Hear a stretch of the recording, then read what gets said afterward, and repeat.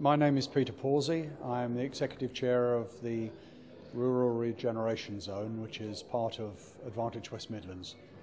It's the delivery vehicle for Advantage West Midlands money into Shropshire, Herefordshire and Western Worstershire. We have 4 strategic objectives: economy, skills, environment and quality of life. And within quality of life, it's about bringing part of it is bringing services to communities. So one of our programs is to produce a series of multi-use facilities such as this to the various centres in the area, and we have a program which has produced 7 so far. We've got another 5 in the pipeline and 3 more further down the line. The community are very much behind it, and that's absolutely essential to any of these projects. They have to be community-led. Without that, A, they won't start, but secondly, they won't continue, because this is the beginning, not the end, as far as the community is concerned. My name is Paul Roberts and I'm the Centre Manager. We offer a licensed community cafe bar. We have a main hall which can showcase any cultural event hopefully we want to put on, from theatre through to cinema, through to live performances. We have a gallery in the front of the building and we have media suites upstairs as well.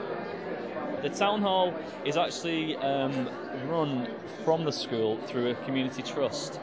The relationship is a fluid working environment where the school actually offers us many opportunities which many other venues in the area might not be able to actually facilitate, and it's a partnership we're looking to develop more and more as the weeks come on and the months develop.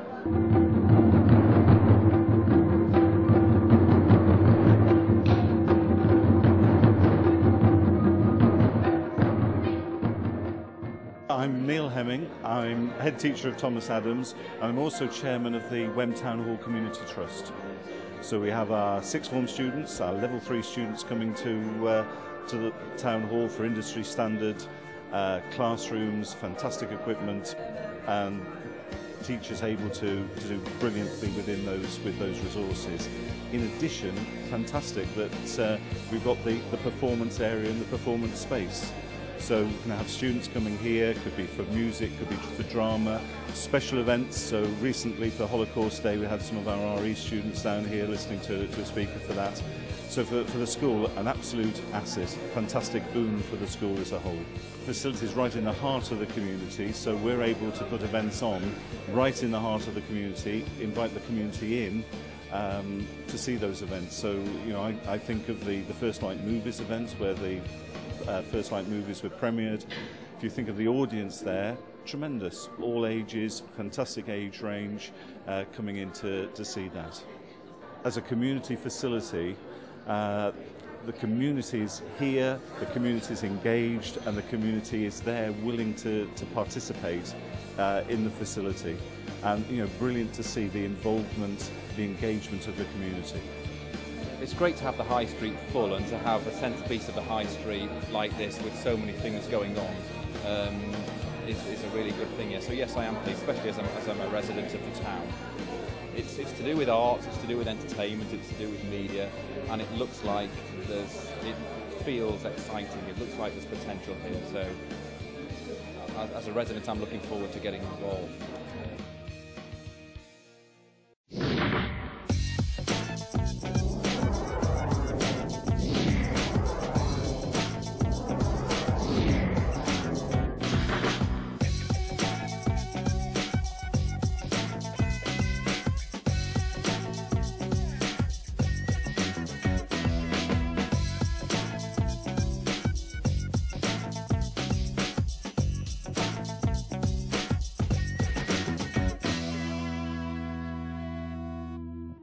My name's Tina Healy and I'm the manager of Craven Arms Community Centre.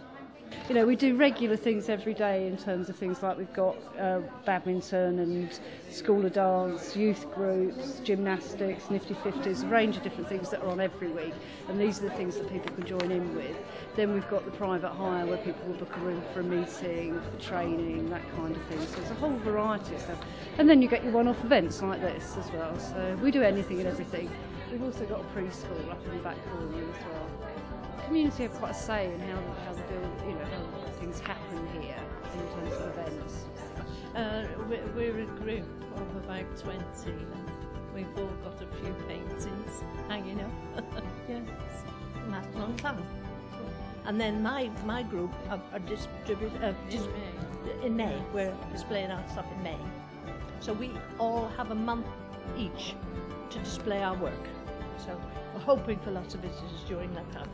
Aren't we? Yeah, it's the whole community, everybody uses it and it's great. And so one of the things, since the building's been done, we've been able to have a lot more events, so we've brought a lot more of the local community into the centre, and they're really proud of it, they really like it. And we now get people come in and say, well, like a gentleman a couple of weeks ago came and said, would we put on a hobby fair, because he's got, you know, something that he was particularly keen on, and he felt there was lots of other people, so we're putting on a hobby fair for him, and we've got great interest in it. So it's nice when they're actually sort of not dictating but sort of showing the way with the centre.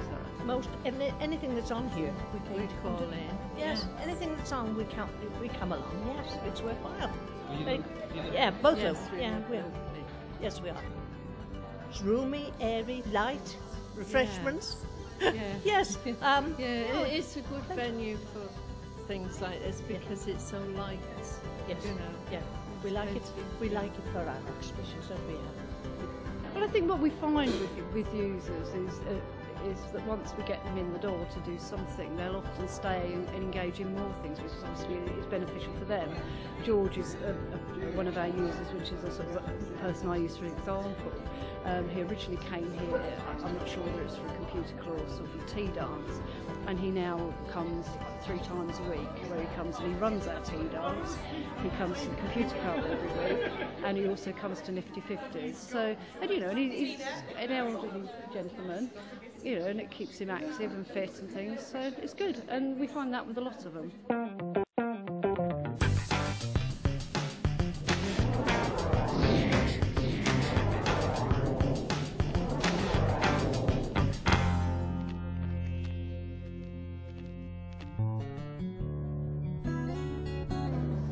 The services that have been arranged now are the Sure Start Children's Services, which will be Tuesday, Wednesday, Thursdays, 52 weeks of the year, and the library service have opened their branch library in the bell ringing tower, and they'll be having 10 hours worth of sessions split over 4 days. All of those services are free. We're also working with the Herefordshire Voluntary Action Group to see if there's some way that we can base their outreach worker within the church building to look after the Golden Valley. We have a 5-year business plan which we're looking to undertake concerts, film clubs, summer film clubs for children, private functions, children's parties, clubs and societies hiring us for their own use. I'm the Principal Library Officer for Herefordshire Council, and what we've done is work very closely with the local community here to try and bring some new services into the village. As far as we're aware, this is unique as having a church with a library in it, so it's a new venture. There's a lot of planning gone into it over the months, and we've had great support from the church here and from the local community who've really embraced the idea. Oh gosh, there's lots of really super things about the centre. As you can see, we're in the library and that's wonderful. Well, I'm going to become a volunteer in the library. I'm also on the management committee for the church. I'm on the PCC. I'm a bell ringer as well, and we're in the ringing chamber, so I should be ringing the bells. So generally, be very busy here. I'm sure quite a lot of time.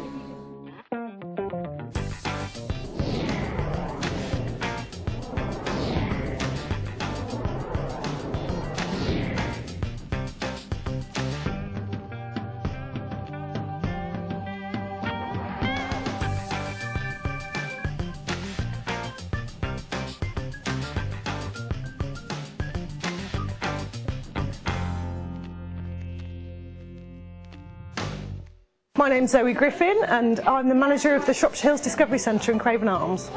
We're a multi-use facility that has a mixture of services both for the local community and for the visitor market. So we've got the community library, we've got a paid visitor attraction about the Shropshire Hills, we've got a cafe, we've got 30 acres outside called the Onny Meadows, we do school visits, meetings.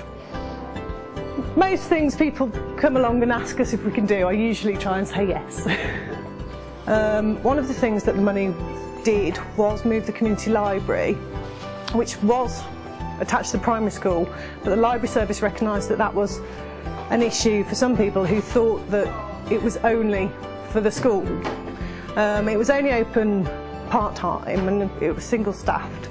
So that as a resource, bringing the library here, it's dramatically increased its availability. We're open 7 days a week, we're open bank holidays, we're open 2 evenings till 9, and the library use has just dramatically increased across the board, which is against national trends. We've also now got a customer first point, which there didn't exist at all in Craven Arms before. So 5 days a week, local residents can come in and get advice. It's also given us more impetus to work with the community centre in Craven Arms. Our project was a joint project with them.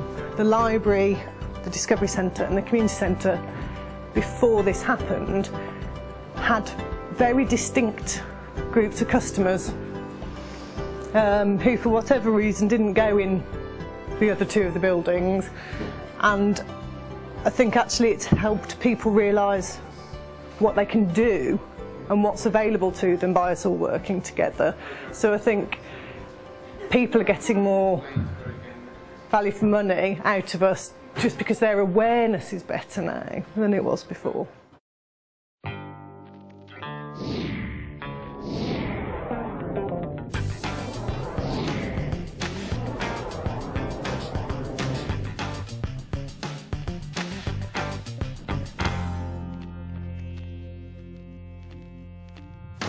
My name is Richard Priest and I'm the General Manager here at the Severn Centre in Highley. We've got a number of community-focused services we offer. We've got the community hall, which offers a number of different facilities. The church have their church meetings here every week, and then moving through, we also have some social events there on Saturday evenings, etc., quiz nights. And then if we move through the centre, we've got our outdoor football pitches, we've got a social area, we've got the local library, the police station offers services from here as well as childcare, and then we've got a sports hall with all the other sports facilities, our outdoor tennis, and obviously the swimming pool that you can see behind me. Well, prior to the centre being built, there was a mixed match of facilities. There was an old pavilion, an old welfare hall, stroke village hall, and then the swimming pool behind me with some very rundown changing rooms. And since the funding, the centre itself has been built. So we've got a brand new facility that's been built since then, with much more updated and modern facilities. And the majority of the building can be used and adapted in a number of different ways. So it can be used for different facilities and different activities. The majority of our income is people coming through the doors and paying us. We receive some grant funding still from Shropshire Council, which enable us to ensure the building's open, and we also get some grant income from the Highest Parish Council, who are also very generous in their benefit each year. We try to listen as much as we can to the community. I think the community are very pleased to have such a fantastic facility on their doorstep.